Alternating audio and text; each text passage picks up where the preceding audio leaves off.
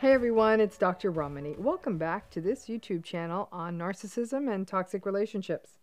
This video comes from a question multiple people gave me or sent in to me.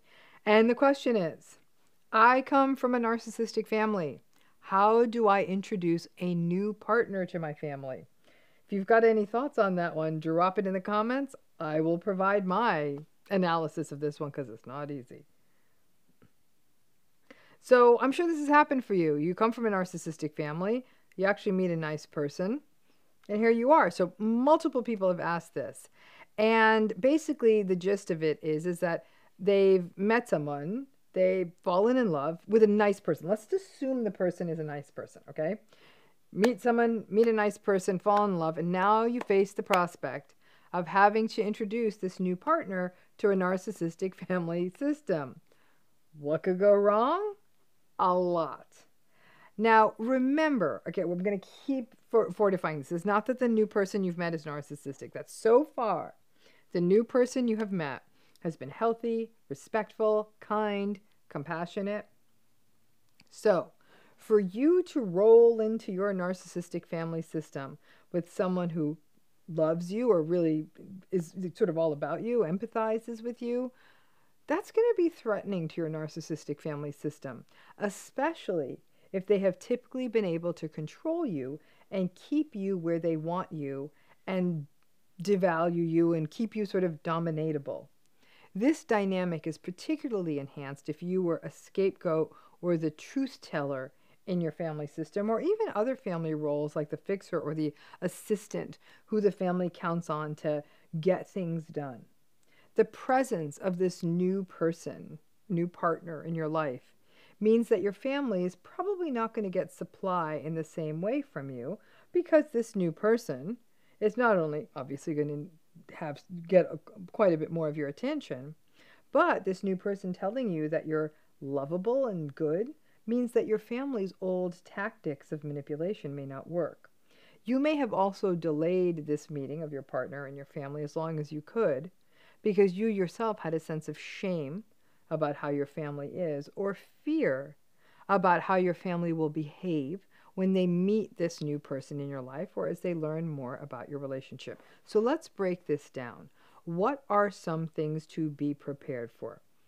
Number one, you can expect that your family is going to pretty much put this new person in your life through a really uncomfortable and poorly boundaried interrogation.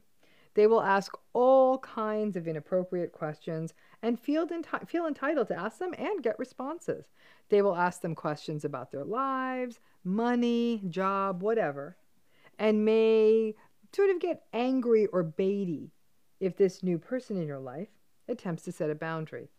Number two, your family may insult, demean, and treat this new person badly. They may literally insult them to their face, but may also devalue and invalidate them. They may gaslight them. They may ask them to do things that feel uncomfortable, like insults around believing that, you ought to clean up this whole mess. Or they may make fun of this new person's job, name, clothing, accent, whatever. If this person who's in your life doesn't fit the mold of someone that your family would value, maybe they don't make enough money, or they don't have the right kind of job or the education, or don't conform to other things that your family wants, maybe around religion or race or nationality, whatever it is, you do need to be prepared for them to mistreat this person. Or they may, number three, try to triangulate them and win this person over. If your narcissistic family can convert the new person in your life over to their cult, well, then that's going to work out real well for them, because it's one more way for them to foster chaos in the system and for them to maintain control over the system, dominate you, and invalidate you. So they may actually really try to win this new person in your life over. And this is tricky. If your new partner is clear on the messed up dynamics and listen to you, they should be able to be resistant to it and see it for what it is, because you gave them the warning shot. If, however, they are on the fence and your family really does the full court press, Then your new partner may waver and think, oh, God, they're not that bad. They're real nice. Be concerned at that point, because that may mean this person is not getting it. If you explain this to your new partner and they're still falling for your family's charm, that's a major red flag. Number 4, your family may tell this new person awful stuff about you. It may start as what feels like friendly, silly insults, embarrassing childhood stories, but really are passive-aggressive jibes. You may find yourself in the tricky position of not wanting to overreact. So they just say, oh, we're just joking. And that's a gaslighting play. Keep that in mind. But simultaneously, trying to set a boundary. It can also place your new partner in an awkward position of having to sit through this. Though, here's a nice little life hack on this one, is if the new partner joins in the roast, you may want to rethink this new relationship. Number 5, your family may tell you bad things about this person or be critical when the new person isn't around or you are alone with your family, or after you leave, may send you text messages or call you or whatever with their unkind feedback. Again, this reflects that triangulation and isolation dynamic. They want to get you isolated, especially if they sense that this new person has your back and that you may be getting stronger because of this new relationship. The things that your family shares with you may be lies, they may be innuendo, they may even just be insults. But the trauma bond that many people have with the narcissistic family of origin can mean that the family's words and suggestions can lead you to doubt your new relationship or feel the invisible pull to not want to go against your family. So, what do? The best offense is a good defense. Number 1, you got to prepare this new person in your life. You don't necessarily need to use the word narcissist, but give this new person a program so they know the players. Now, you may not even know exactly what to expect unless you've been to this rodeo before. But the game playing, the triangulation, the passive-aggressive stuff, the manipulation, the invalidation, it all tends to be pretty typical in a narcissistic family. So you should know your family's tactics to prepare this person. Talk to this new person in your life about the lack of empathy, the entitlement, the arrogance, and the reactivity. Talk to them about it and tell them that this is how my family is. Talk to your new partner about dynamics like baiting and the various family roles that people have. All of this can help this new person in your life feel maybe a little less shocked, maybe be less likely to personalize what's going on, and also be less likely to fall into your family's traps. Number 2, try to keep the visit something brief and fenced in. For example, a meal that will only take a few hours. Ideally not in someone's house, because that meal's more likely to be more time limited in a restaurant, right? If it is at their house, try and have a clear backstop and an out time. If it is longer because your family lives far away, either plan on a hotel, or if you do have to stay with them, have a backup set up in case you need a place to go. Talk ahead of time about it with your new partner about how you're going to get out if things get too toxic.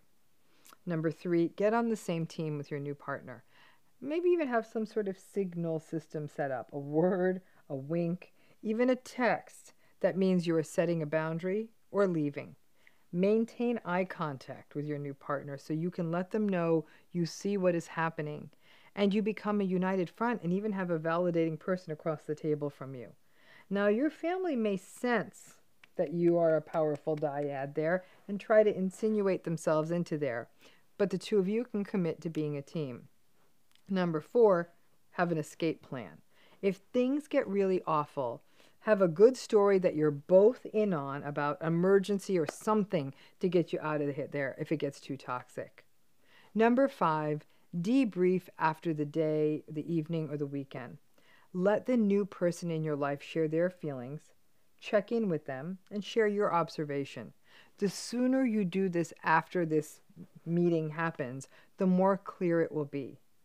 Ask your new person if there's anything you could do differently, and you can learn from each time you interact with your family, but make sure you talk about it. Frankly, the more the two of you set boundaries and don't fall for the family's baiting, interestingly, the worse it will get over time with your family, but it might draw you closer to your new partner.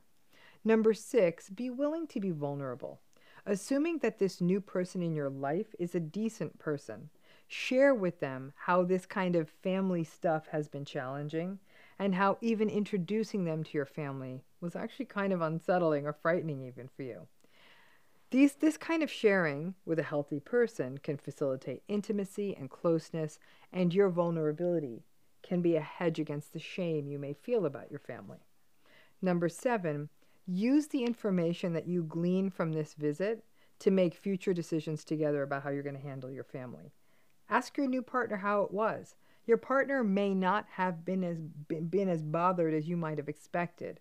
So you can figure out how often you want to tolerate that or not at all. You may feel more empowered to set boundaries with your family now that you have someone who is healthier for you right next to you. If you bring someone good, compassionate, and kind into your life, and you are from a narcissistic family system, it is very normal to put off a family meet as long as possible. And listen, you also have the choice to never do it. But that may not be tenable if you are still in contact with your family and anticipate a long-term or permanent commitment with this new person. Preparing a new person for your toxic family, shoring up your own resilience before this meeting, and being prepared for how much harm your family may try to do is essential. Preparation can go a really long way in managing toxic relationships, and this means preparing both of you. Honestly, if this, again, is a good, empathic, healthy person, and if they're able to see what you came from, they may very well even gain deeper respect for you for becoming a great person despite the mess you grew up in. And they may also understand some of your vulnerabilities with a clearer eye. It becomes an odd test. If they don't get sucked into your family mess and you are able to ally with them and they can help you navigate these waters, then it becomes a real indicator that there are some real possibilities in this new relationship. So in a way, introducing them to your family becomes an interesting test for your relationship, even though your family is going to behave as badly as always. But being ready and understanding the range of things that can happen can really help you if you meet someone new and want to introduce them to your family, especially when the someone new is very healthy and good for you. Thanks again.